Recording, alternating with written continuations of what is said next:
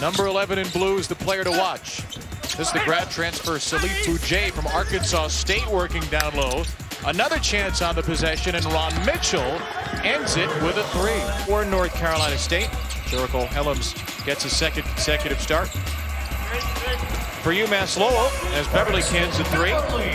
29 consecutive double-figure scoring games for Obi Noel. Hayes on the slash and score, and well, that's one of the things he's improved on. Pat Duquette said he's more of a point guard now. Hayes with a triple, and the freshman Cam Hayes has 5 points off the bench. Offense is not about making shots. I know that sounds silly. It's not. It's about getting good looks. Heady play from a young player. 12 assists, 1 turnover on the year for Cam Hayes. A shot fake, and Brooks finishes and draws Manny Bates' second foul. Wolfpack were shooting at 54% the first 2 games.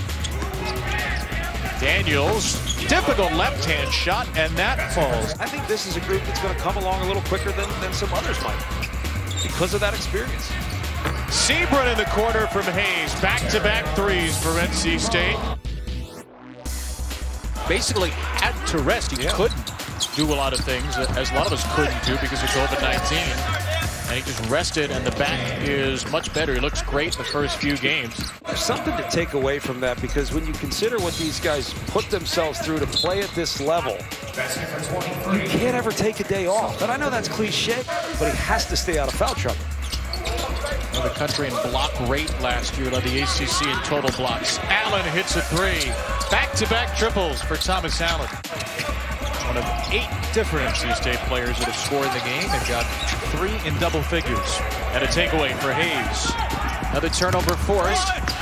A major tip of the cap to Holly Rowe for taking over, doing some emergency play-by-play during the game yesterday with Dave Shulman and Jay Billis. Same floor, special stuff.